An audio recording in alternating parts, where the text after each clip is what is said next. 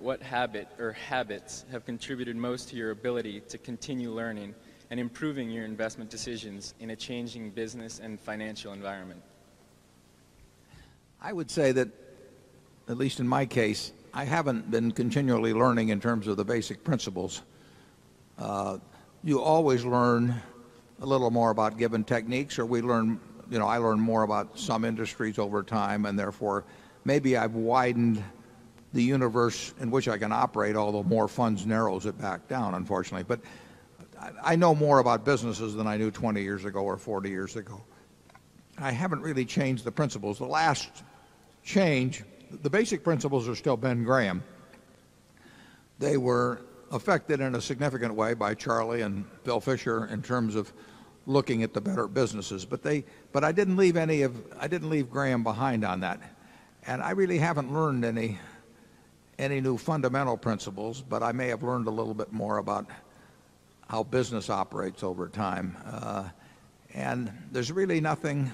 I mean, you ought to get an investment framework that comes straight from, in my view, from the intelligent investor and from Phil Fisher, more from the intelligent investor, actually. And then I think you ought to learn everything you can about industries and businesses where you think you have the ability to get your mind around them if you work at them. And with that arsenal, you'll do very well. And if you've got the temperament for the business. Charlie?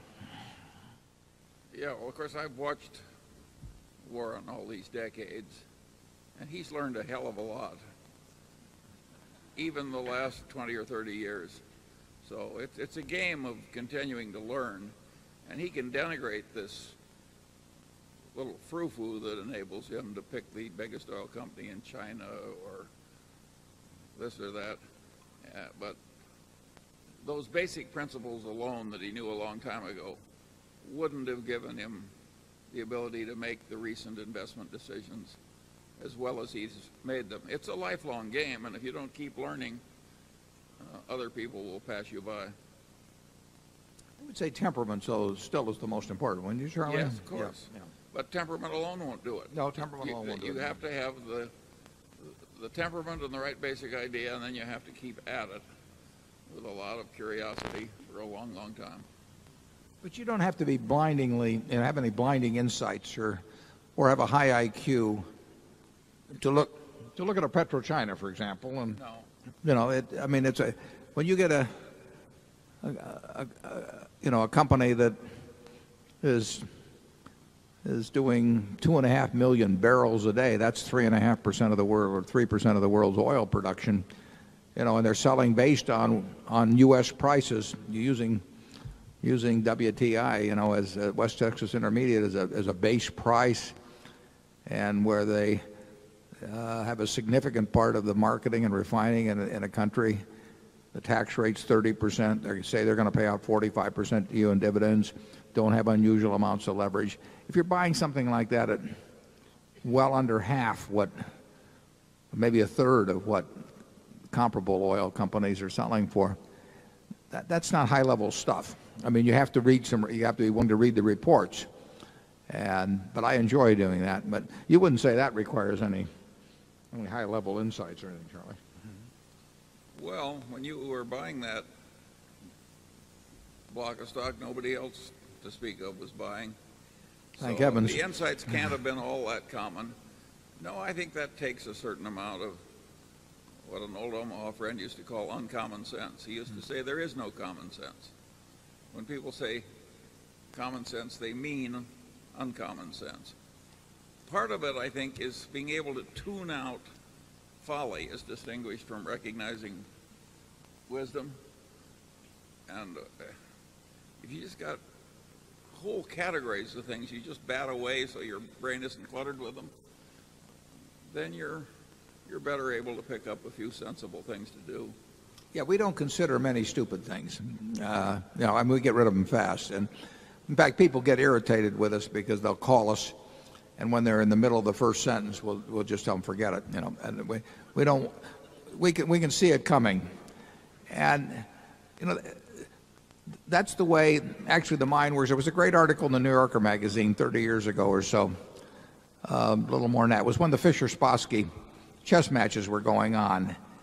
And it got into the speculation of would the humans being able to take on computers in chess. And, here were these computers doing hundreds of thousands of calculations a second. And they said, how can the human mind, when all you're really looking at is the future, the results from various moves in the future, how can a human mind deal with a computer that's thinking at speeds that are unbelievable? And of course, they examine the subject some, and a mind like, well, in fact, all minds, but some much better than others, but a Fisher or Spassky essentially was eliminating about 99.99% of the possibilities without even thinking about it.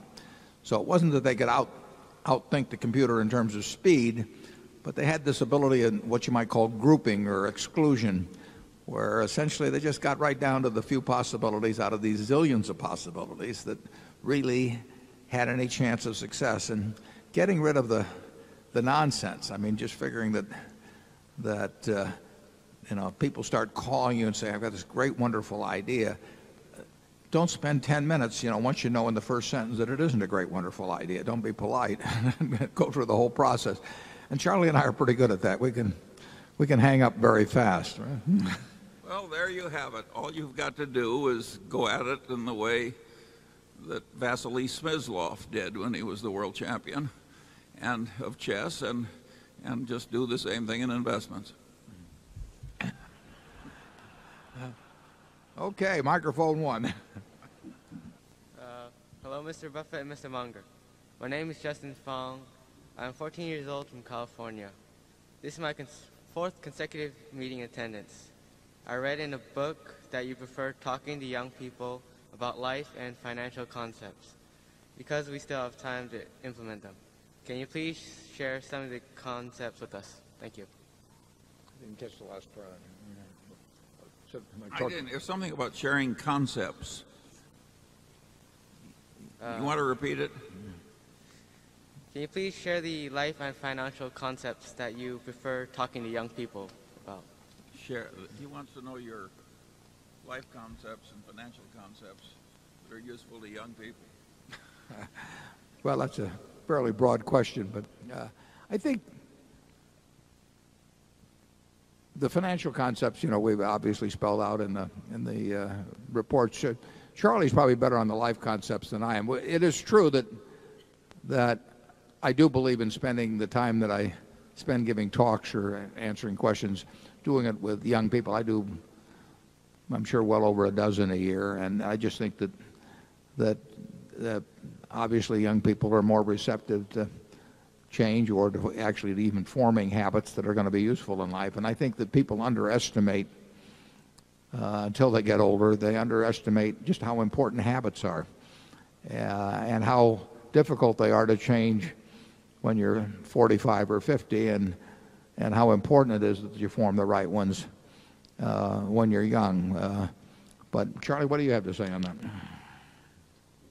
Well, all the trite stuff is what works.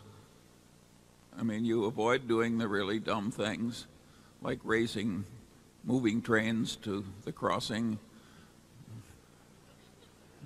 experimenting with cocaine, risking getting AIDS or other unfortunate ailments.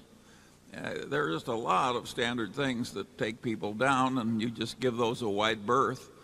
And then you want to develop a good character and good mental habits, and you want to learn from your mistakes, every single one, as you go along. It's pretty obvious, isn't it? Yeah, we would say, even though we issue lots of credit cards and everything, we'd say if I had one piece of advice to give to young people, that across the board, it would be just don't get in debt. The game plays a lot easier if you're a little bit ahead of the game than if you're behind the game. And Ben Franklin said that long ago in better terms, which Charlie can recite. But there's a real difference. I get letters every day from people that are in all kinds of financial trouble, and often it's health related, which is tragic. But very often it relates to debt. I mean, they get behind the game and they're never going to catch up. And often, it may surprise you, but often, yeah, I write these people. They're very decent people. They've just made mistakes, and I just tell them the best course is bankruptcy. I mean, they are not going to catch up, and they should start all over again, and they should never look at a credit card the rest of their life. But it would have been better if they'd gotten that advice a little earlier. But it's very tempting to spend more than you earn. I mean, it's very understandable, but it's not a good idea. And of course, you particularly want to avoid evil or seriously irrational people, particularly if they are attractive members of the opposite sex. That can Charlie knows more about this. The expert.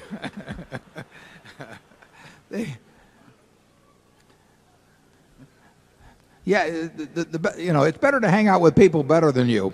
I found that very easy to do over the years. But if you're picking associates, pick out those whose behavior is somewhat better than yours, and you'll drift in that direction. And similarly, if you hang out with a bad bunch, you're very likely to find your own behavior worse over time. But like Charlie says, the trite advice, which Ben Franklin was handing out a few hundred years ago, really works.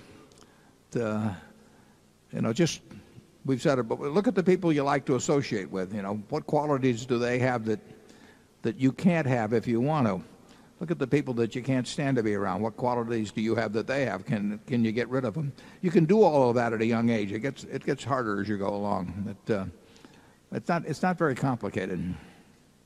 And my final word of advice would be, if this gives you a little temporary unpopularity in your peer group, the hell with them.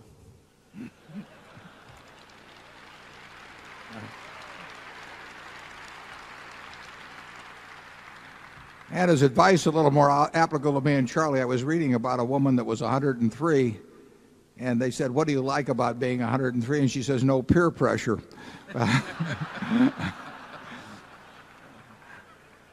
We'll go to number 4.